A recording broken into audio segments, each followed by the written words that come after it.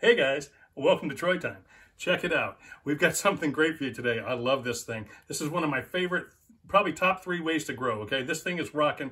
This is my living grow wall, okay? It's awesome. We're going to show you how to build it in this video. I learned a lot of stuff when I was prototyping this, so stay tuned. It's not hard to build, but I've made some changes, and I learned a lot of things on my first prototype. So I want to share that stuff with you and some pro tips on this guy. Stay tuned. We're going to show you how to build it next. Right now, we're using lettuces, but you can use any leafy greens, kale, pak choi, peppers. I'm even gonna try some baby tomatoes on one of these as well, and also herbs. So you can just stack this thing. Some of our other towers are small; they're meant to be nice and fancy and kind of out on display in the kitchen. This thing is a workhorse. This thing's gonna make some real food production for you. So it's like a little mini living farm right here. I'm loving it. It's been working great. I'm gonna show you how I do it, and let's get to that build next. Hey guys, I want to touch base real quick. I've decided it's time to probably make a Facebook page for Troy Time. A lot of people have messaged me to be friends on my private page, but I do want to exercise a bit of privacy in that part of my life and a little bit of OPSEC. So I think making a Troy Time Facebook page is great. A lot of people I know have been wanting to leave comments and stuff, but you can't do that on the videos unless you have a YouTube account. So having a Facebook account will make interacting much more easier, both between me and you all and each other, asking questions of each other and everything on the Facebook site as well. So it is going to be Troy Time. There'll be a link in the description. And yeah, so we hope to see you there. If I do remove you from my personal account, I know I had posted some reels and a bunch of people jumped on my personal account. So don't take offense to that at all. Just jump right over to Troy Time and we'll chat over there and it'll be great, right? So Troy Time YouTube page and then the Troy Time Facebook page along with it. So I think it's time for that, and hopefully that'll do well as well. But it'll definitely give us a chance to interact a lot better and easier. And I can post just pictures. It's not such a laborious task to try and go through a whole video and edit and all that. So I can respond much quicker, like if there's sales that, hey, there's sales on these solar panels, or look at this sale happening on these hydroponic nutrients. I can just post it on there and get that information to you without having to make a giant video and go through all that process, okay? So I think it's gonna be great.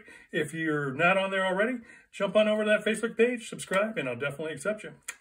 Be kind to each other over there too. So let's have a good community, okay? Take care, guys. We'll see you there.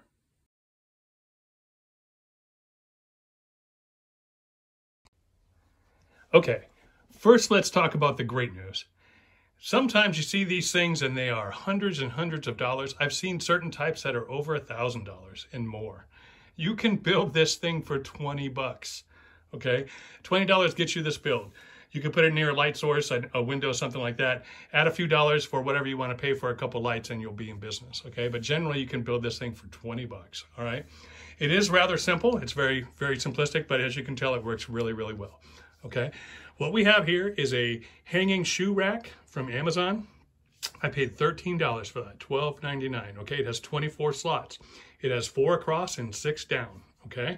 So it's a large structure. You can grow a lot of plants. Using 20-ounce styrofoam cups inside the slots, and I'm capping them off with a pool noodle, okay? I'm going to show you the exact way that we do that, okay, in just a minute here. But if you notice, so I have this hanging. This is my first pro tip.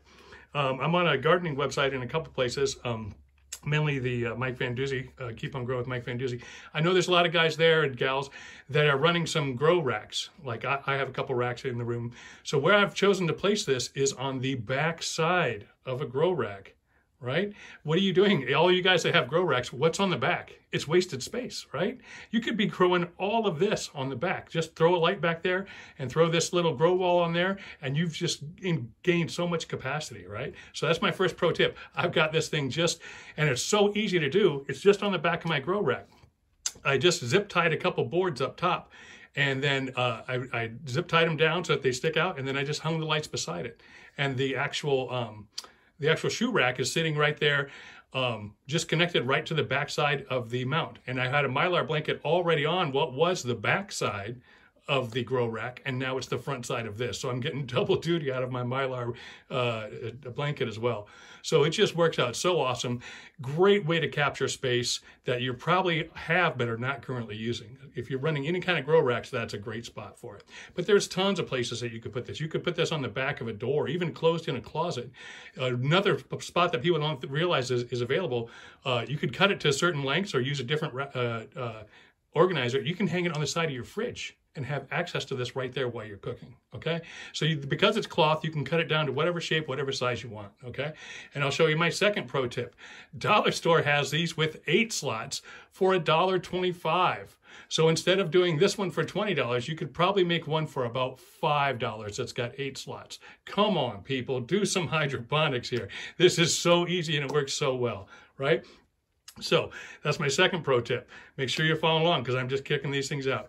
Okay, so I'm going to talk just a little bit here about how I started and what were some of the problems so that if you're doing other stuff, if you run into those problems, maybe that'll help you figure some of those out as well. So all this is, like I say, it's a dollar store or Walmart styrofoam cups with the Amazon shoe rack. I'll post a link to that, but any shoe rack, you know, it will work.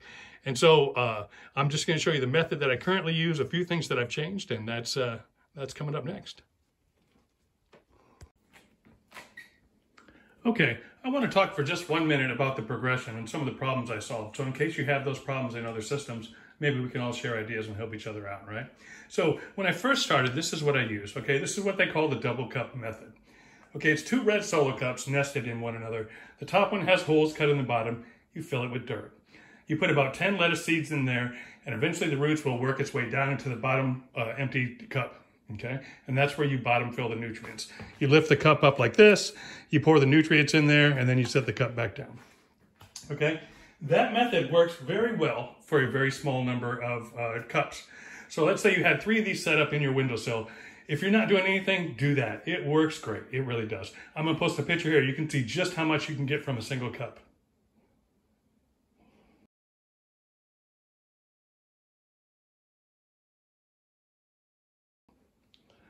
Okay, so it does work, and it's awesome, and I use that, and then I liked it so much, I did like 20 cups, right? Here's the problem. So, when there's 20 cups, it's a lot to fill, right? So, it's got dirt for one thing, and then they tend to kind of suction together once the plant gets down there, so it's kind of hard to remove this. And then if I'm holding this with one hand, and then I'm trying to pour with the other hand, there's nothing to hold this cup here, so it's unstable. So filling it's kind of a pain, okay? And when you're doing that across 20 of them, it's a big deal. It took a little bit amount of time. The other thing is sometimes when the plant gets really big, it gets top heavy. So what happens is it falls over, right? Well, then you have dirt and water on the floor. And where I was growing had carpet, so that was a real concern of mine. So again, the best use of this is like the windowsill of your sink, right? Put 2 or 3 there and you can have a huge amount of growth. So it's really, really good. I'm not downplaying this method. It is really good, but I want to explain some of the challenges that I was trying to fix. So the fact that it had dirt was a problem. The fact that it was top heavy and wanted to fall over all the time was a problem. And the fact that it was tough to fill and took a lot of time. Okay, so those were the 3 things about that, but it's a good method, right? So then what I did is I started the shoe rack method, right? So then what I did is I wanted everything to look nice and clean. So I had white cups, I had white pool noodles, I wanted to look just white and green, right? And I was trying to direct seed them. So I did a method that I call owl eyes, because if you look at this, to me, that kind of looks like owl eyes, right? So that's what I called this method. And what I did was I direct seeded, I made a little wick, right? I just twisted a piece of paper towel, and then I would stick the paper towel wick down in there, and I would put the seeds right on top of there, and they would grow, right? And then originally I was using some red solo cups as like a humidity dome, right? So this is what the final product looked like. You may remember when I posted that a while back. Okay, the problem with this method is that it did work, but it only worked about 50% of the time, okay? I had different issues. One, sometimes when this got wet, when the wick got wet, sometimes the whole thing would fall down into the drink, okay? So that was a problem. Sometimes the wick would get wet and it would break off right about here, right? And so it would not be in the water anymore. So that was a problem too. So the wick was sort of an issue, okay? Secondly, or thirdly, what would happen is sometimes when I would go to water it, or sometimes just on its own, if the pressure wasn't right, there's so much tension on this. I like the tension because it holds it, but it acts like a spring and it would pop all over. And once it popped, then the wick would fall down into the drink and the seeds would basically be just drowned, right? So that had a big issue. And then thirdly, since I was using the white pool noodles, man, did I get some algae. That stuff was like gruel. I should have held on to it for Halloween because it was dark green and it was nasty. And it got that way really quick, okay? So the issues with this method was that I had big time algae because of light intrusion. And I had some real problems with the whole wicking, and I had some real issues with just starting the seeds right there in the cup, okay? So let's talk about what I did to solve it. Okay, so this is the method that I'm currently using, okay? And just for reference, I call this the Groucho Marx method because, I don't know, maybe I'm a little crazy, but to me that looks like the eyebrows, some of them more than others, but it looks like Groucho Marx eyebrows, right, if you all know who that is. Actually a little before my time even, but that's what it reminded me of, so that's what I did. So let's talk about what I've done, okay? First change, black pool noodles, okay? Black pool noodles really make it. So let's dissect this a little bit. Oh, yeah, so real quick, I also wanted to note, when you just saw the grow wall, that's totally ready to harvest, and it's only been less than a month, right? It's been like 26 days, something like that. You saw how much lettuce there was. You could harvest that right now, right? So unlike waiting for a whole head of lettuce, which is, 65 days, that's ready to go, and it's ready at like, 24, 30 days, something like that, okay? So it's beautiful because, again, we're not filling the whole thing, but we're using high density lettuce or greens when we're growing in that. So each cup up there has about, I think, 5, 8, maybe 10 on some of them lettuce seeds in it growing, okay? So we'll talk about that. I no longer direct seed them. I transfer the plants into them. And how I transfer the plants is from my high density lettuce trays, which is going to be one of my upcoming videos. It's one of the things I'm most proud of. It's one of the things that I really think just works really, really well. So watch out for that. Next day or two, there's going to be a build video on that. I'm super proud of that thing. I use it for everything. I really do. I seed my whole outdoor garden. I seed on those trays. Okay, but we'll talk about that in the next video. But so just realize we're harvesting super soon as well. So it's super great. Everything's super with me. I think if you haven't noticed that by now, you'll see it in the future. It's always super, right? Or awesome. Anyways, so let's talk about this little Groucho Marx method here. So first thing I did, let's break this guy down. So it is double cup now because the white cup, I'm double insulating it, right? So that's going to help keep out the light, okay? To help keep out the bouncing, I put a rubber band across the top. That way these just don't go flying, right? So rubber band, and that rubber band is on the inner cup, and then it gets nested, and the outer cup holds it in place, okay? Let me show you a little further away. I don't know how much I'm in frame. Rubber band on the inner cup, the outer cup holds everything in place and makes it darker, right? Okay, now the eyebrows themselves, the pool noodle, just using the pool noodle here, what we've done is, take this off, I cut a pool noodle in half, all right? I cut a pool noodle in half, and I've actually used toothpicks, okay? This one's been moved around a lot, but I've actually used toothpicks to hold like a sliding mechanism. So now it's on a slider, so you can put plants in and pull them out, right? And usually I have it going all the way through like that there. So now being on the slider, boop, plants in or watering in, and boop, close everything up. And if the plant begins to grow and push, then it just expands. So you've made like a little working joint here, a little working machine that just helps hold the plants and then close everything together, okay? So I've nested that in. I like to cut them right so that they go inside.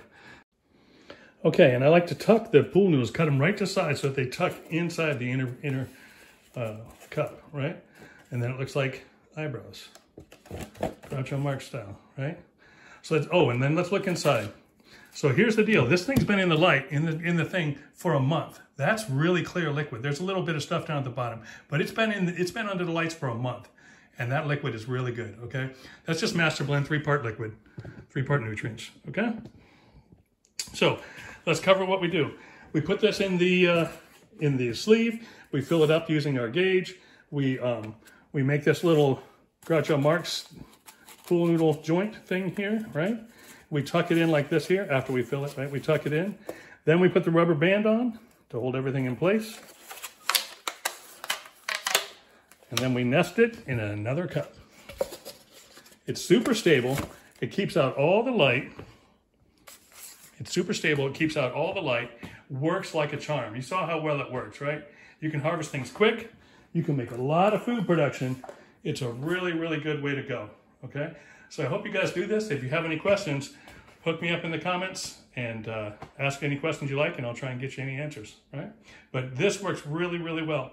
So you could do this in a smaller version, like on the side of your fridge. I'm going to show you a build with a dollar store one as well coming up real soon. First, I'm going to do that, the high density lettuce, so that one's super important. Okay, guys, let's talk about how to fill this bad boy. All right, check this out. So what I do is I'll place the cups in there without the plants and without the tops. Okay, the cups are in there. And then what I'll do is I will go through and I will make this, which is just a gauge, right? So rather than try and measure where it's at and peek over the top and see the fluid levels, I just fill my fill cup to the right line and then I pour it in there. And then I take my fill cup to my bucket, fill my fill cup to the right line, pour it in the next one. Use this as a gauge and you have the exact same amount in every container. Works out super great. I don't have to be playing peekaboo or anything like that, all right? I have this just a little bit more than a thumb's width down. Remember, you want, in all the cracky stuff, this is a cracky grow, in all the cracky stuff, you want 1 inch of roots above the hydroponic fluid. 1 inch. I usually try and shoot for 1 inch above and 1 inch below. That way I know my plant's going to take off and do really well, okay? So that's how you do the initial fill. Coming up next, we'll tell you about how to do the topping off. Okay, guys. To top these off, I use my super secret Harry Potter magic wand, right? It's a turkey baster, right? First I wave it in the air and I say, Growicus a bunchicus, and then I fill it, right?